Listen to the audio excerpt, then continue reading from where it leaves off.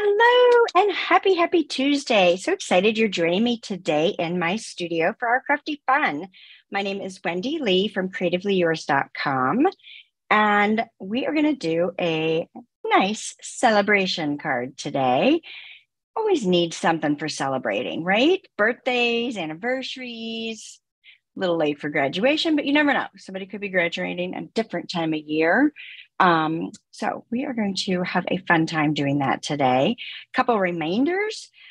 Registration is going on for the Cardapalooza class. So that is a 10 card class. You can have the option to double it to 20 if you want to make 2 of each design. And I'm working with the Makers Mojo design team on that one. And they are going to be fabulous. Easy, but not, right? Like we're featuring the Bright and Beautiful Memories and More card pack and envelopes.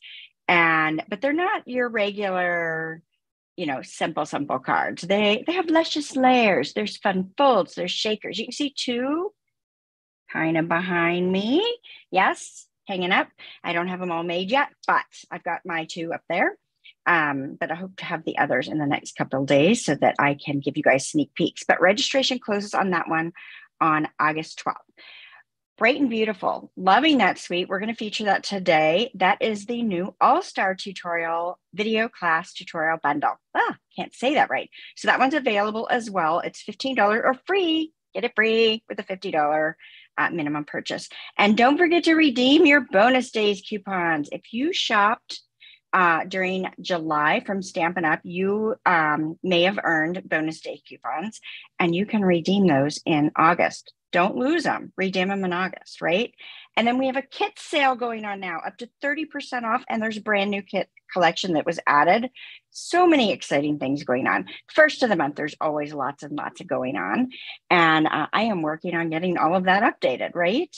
I have a new exclusive tutorial bundle to go out to my email subscribers. It'll go out this week as well.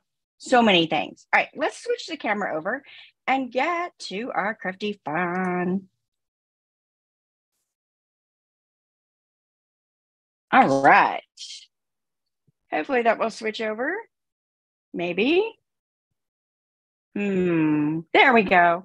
Quite the delay today. All right. So as I mentioned, we are going to feature the Bright and Beautiful Stamp and Die bundle today. So this is the suite that we are featuring in the All-Star tutorial, as I had mentioned. And then we're also featuring, while we won't be using this stamp set in the Cardapalooza class, you will be creating from products from the suite, if that makes any sense, and the card kits that match. Okay, what are we making? We are making this super cute. I love it, love it, love it.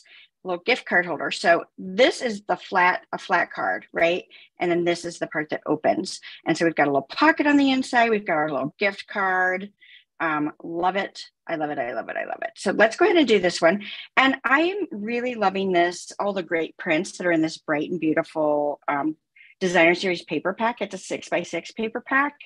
And you can choose a print that's going to give you, what's the best way to say? It's going to let you adjust it so that if you want it more masculine, you can use prints that are more masculine. If you want it a little more feminine or gender neutral, like to me, this is completely gender neutral.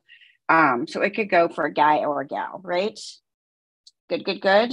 Hey, good to see you, Susan and Jean. So if you're here, say hello. Love to say hello to you. So let's get started on this one. So we're going to start off with our card base. And like I said, this is a flat 4 1/4 by 5 1/2 thick white, right? So I'm going to lay this down on my grid paper. I'm going to use my grid paper as a little bit of a guide. I forget to do that because I've been doing this for so long that I don't even think about using my grid paper as a guide, which is a really great idea. So we're going to save a little paper. We're going to do our cheater method where we're using some scraps of our designer paper pack versus using a full strip all the way across the layer because we're going to cover a lot of it anyway, right? So I'm actually going to flip this on the side. I will do better if it's flipped to the side. So I am going to lay this down. I might be centered, I might not be centered. I'm going to eyeball it.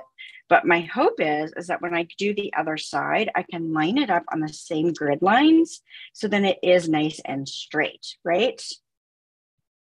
That is the plan. Perfect. So there are our strips right there. Now I will have the complete supply list. You can just click on the links, jump on in, purchase whatever supplies you want, and then I'll also have the cut dimensions. So I've got both metric and Imperial today that I will upload. Now it's going to take me a little bit because like I said, I'm behind a little bit today. So it'll take me a little bit to get all that updated after the video. I'll try to get the supplies and cut dimensions in right away, but it might take me a little bit to get the cover photo and all that goodness all worked out. Okay, so this is really kind of, well, it's not my card base, it's the functioning of the card. So this piece is, I believe it's 3 inches by 10.5. And we're gonna score it at 1.5 and 6, okay? So you can turn anything into a gift card holder by adding a pocket. And that's exactly what we're doing. I'm going to move the grid paper. I don't think I need it again for a little bit. All right, so I'm going to fold this card base. Whoa, as my bone folder jumps across the room. And then I'm going to fold this up for my pocket. Now, I'm going to close this pocket because a gift card is pretty close to the width of what I'm doing, right? So let me grab one here so I can show you what I mean. So there's not a ton of extra room over here. So if you want to use tear and tape or stamp and seal and you want to stay really close to the edge, you can definitely do that. It will work on this. It'll make it a little tight, but it will work. I'm going to use just some liquid glue. I'm going to do a thin line just right on those edges. So again, you do what makes you happy. I'm doing this first because I want this to have a chance to dry. Hey, Sandra, so glad you're here as well. Perfect. So I'm just going to fold that up, let that sit for just a moment. Now I've got a piece of designer series paper that I'm going to put on that pocket. So I can go ahead and put that down. So it's my coordinating paper. You could switch to a different print in the pack if you wanted to. I've chosen to do the same print that I put on the front. And I'm just going to center it top to bottom, and it's going to go all the way to the edges on both sides. Now I'm going to work on the front of the card and we'll come back, but I want to slide my bone folder down in that pocket and kind of loosen that a little bit because it makes it easier to put your gift card in there, or your, whatever you want to put in there. You could put a flat candy, you could put another little card, you could put cash. Who doesn't want cash, right? All right, so let's go ahead and adhere this right to our card front. And I am just going to center this more or less. Okay, hard part's over, right? All right, let's grab, so I've got my Basics 3D embossing folder, and I've run this through the machine. And it puts this fabulous polka dot print. Now, I purposely left that crooked versus trying to line it up. I thought it looked a little more haphazard. And since my layer was small enough to do that, I chose to do that at an angle. You can do what makes you happy. The Basics 3D embossing folders come with 3 different folders in the pack. There's this lovely polka dot, which I will say is my favorite. It's got so much dimension to it. It's just fantastic. So we'll have that. And then there's one that's kind of a hatch looking. And then there's one that has kind of a florally, it's sort of flowers. I don't know. It's a geometric shape that kind of reminds me of flowers. How about that? Okay, we're going to set this aside for a bit while we do some stamping. So I want to stamp, let's get my foam pad if I can find it, if I haven't buried it alive. I did, there it was. I'm gonna get my foam pad out since we're using photopolymer. This will give me a nice cushion since I'm using a fairly large stamp. So I'm gonna start off with my lightest color because I'm using the same stamp, and I am gonna clean it in between, but I find that if I start with my lightest color first, I have a little less ink transfer. So we're going to do a lemon lolly. So vibrant and fun.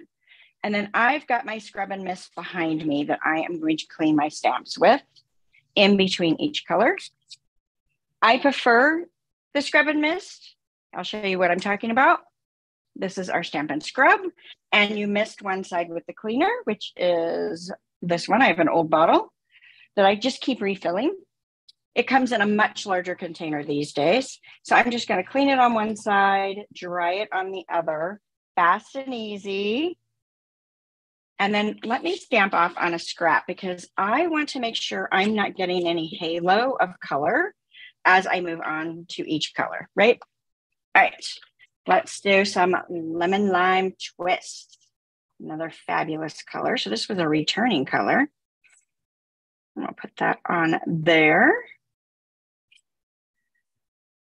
Now, this image is also great if you wanted to use a stamp positioning tool. So if you wanted a little, sometimes you can get a little more even color because you can stamp it more than once. I kind of like the variation in how this turns out with this particular image because it's a balloon, right? But you can do what makes you happy. But this would be a good one to put because it's such a solid image, be a good one to put up on your stamp positioning tool so that you could restamp that multiple times. All right, and then my blue. So I've got those 3 balloons. Yes, yes, yes, yes. All right, now I want to stamp a couple of balloon strings in my Memento black ink.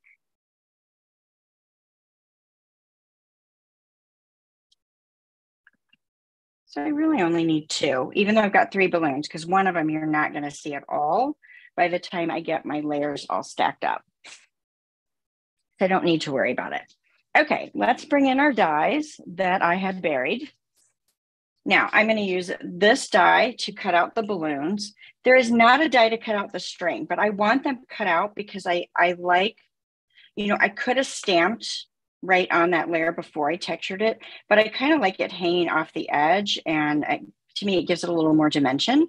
So I'm going to fussy cut that. So we're going to go run this through the machine, and we will run it through 3 times to get all 3 balloons. I've got those. Perfect. And then we could start layering these right on that card base, but we need our string. So let's fussy cut these out. So they're not too bad to cut out.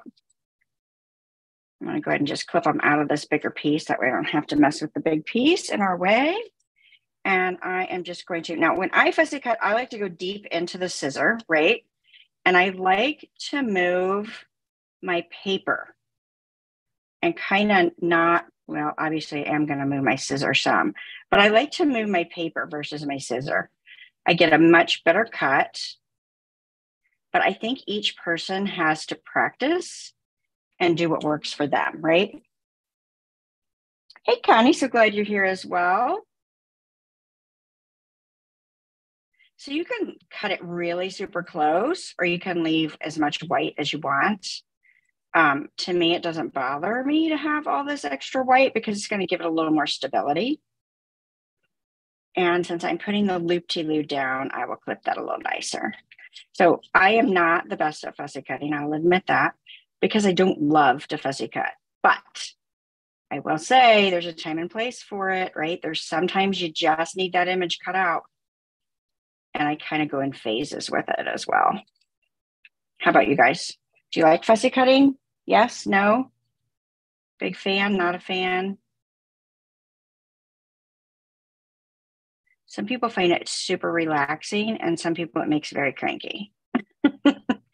I think I have my moments of both, right? Well, I don't know if it's ever super relaxing for me. Okay, so I've got my little strings. So I know I'm going to put my lemon lime twist down low. So I'm going to go ahead and put that string up a little ways on the back here because I don't want it to hang off the bottom of my card. So I'm going to put that little string right on the back there. And then this one's going to end up being popped up. I'm going to go ahead and put dimensionals because I've got a glue mask down there, right? Now that I just put my Stampin' Seal. So I'm going to go ahead and put my dimensionals. I'm not going to pick them off just yet, the backings, but at least this is going to keep it from sticking to my table. All right. And then I want to put one on the back of my yellow. balloon as well. And this one I'm going to leave a little bit longer because I've got the space on my card to do so. All right, now I'm going to leave this upside down so it doesn't stick to the table. I could pull out my handy dandy silicone craft sheet. Oh yeah, you pull in your scan and cut and do the fussy cutting. Yes, that is a great way to do it as well. My mat is a little not tacky enough, so I can't do small pieces currently. All right, here we go. So let's put our balloons on. I'm going to use liquid glue on this.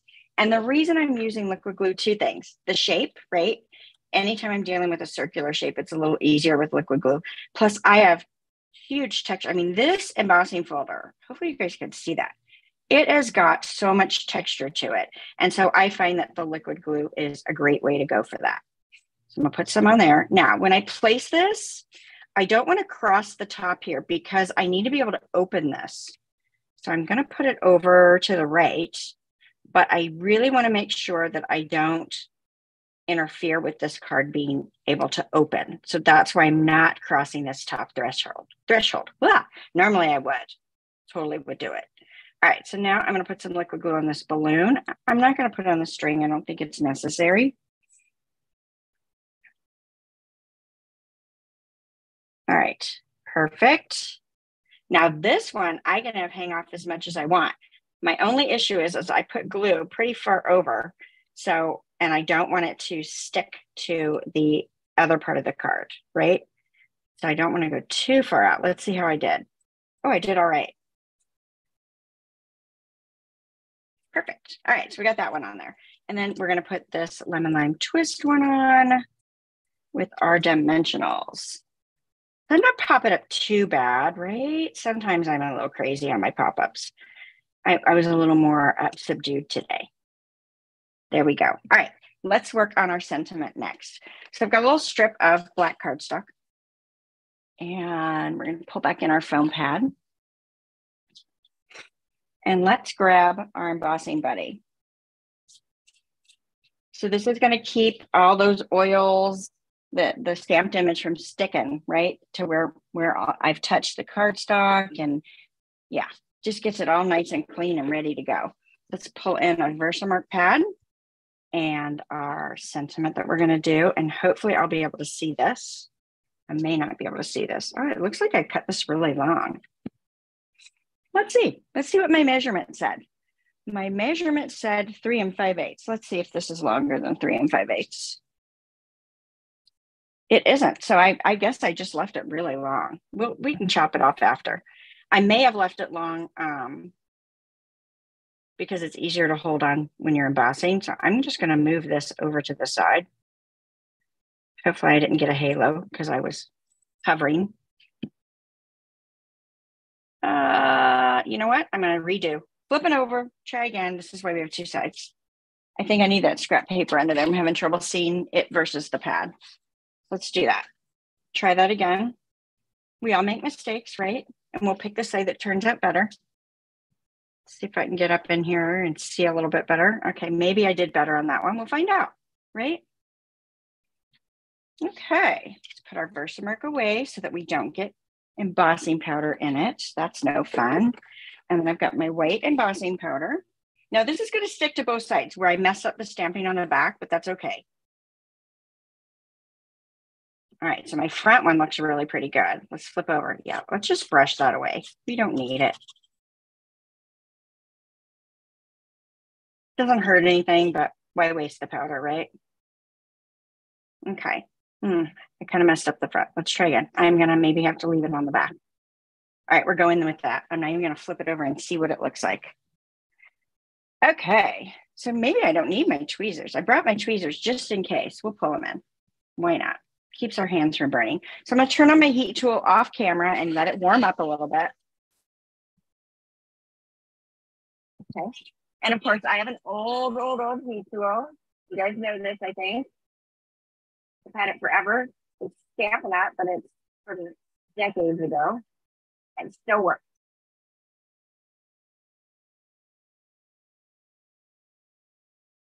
Cute, cute, cute. All right, so I have a nice embossed sentiment here. Now this next part, you can use your snips or you can use your paper trimmer. I'm going to bring in my trimmer just because I do a little bit better. So I'm going to go ahead and crop this. So I've got it a little long. So I think that 3 5/8 probably was needed to be 2 5/8. Yeah, 2 5/8 would have fit perfect, but it might have been a little bit close to hold on to and stamp. So I think that's why I did that. So we're just going to cut that off. Hopefully I'm in camera and you guys can see me. So I've cut that off. Now I want to cut these sentiments apart. I'm going to use my trimmer. You don't have to. You could use your paper snips and do it, but I want this straight. Now it's going to cut off that F a little bit, and that's okay. You don't really see it. So now I've got this cropped into 2 pieces. That one's good. I want to shorten this one a little bit. So I'm going to take a 1/4 off each end and make this one just a smidge shorter. So again, you could do all this with your snips. You don't have to do it with your paper trimmer, but it's a little faster for me and I do a better job. So when I can use my paper trimmer, I do. All right, moving that out of my way. Ready to put these on my card. All right, so the inside, let's go ahead and do the inside first.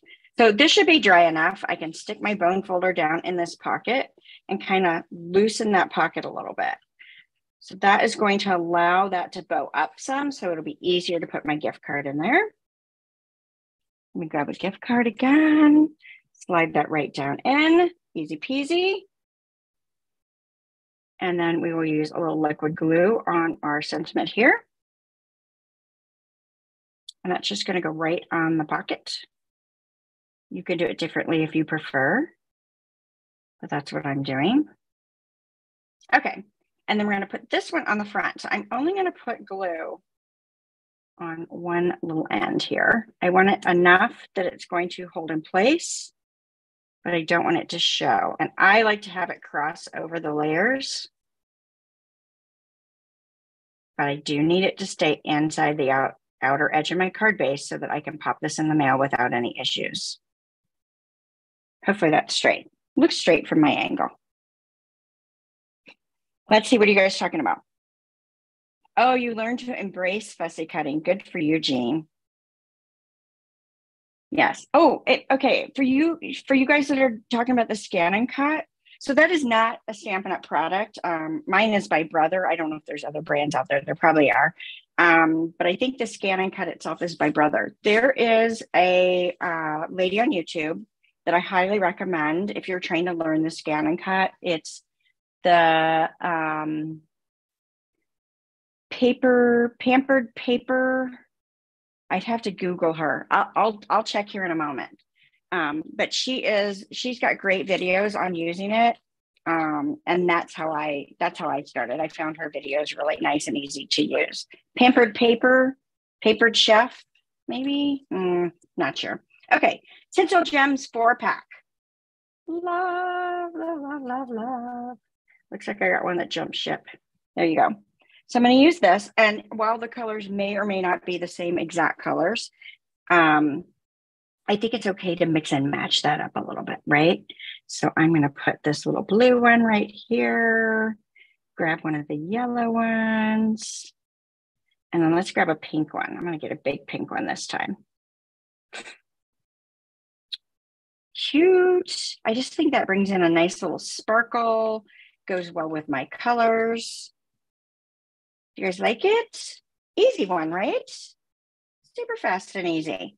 So you can make a stack of these in no time. Could change your focal point, make them for any occasion. It's just a super easy way to turn a card into a gift card. Papered Chef. Thank you, Sandra. Yes, Papered Chef. She is, her videos on the scan and cut, I find very easy to use. So I highly recommend checking her out. All right. Perfect. Yay, yay, yay, yay. Thank you all so much for joining me today. I appreciate it. If you're enjoying the content, please give me a thumbs up, share it with your crafty friends, and have them join us on Tuesdays. Have a little fun with us, right? All right. I will hopefully see you all again next Tuesday. Have a fantastic week. And if you've got any questions, leave me a comment and I'll make sure to answer them.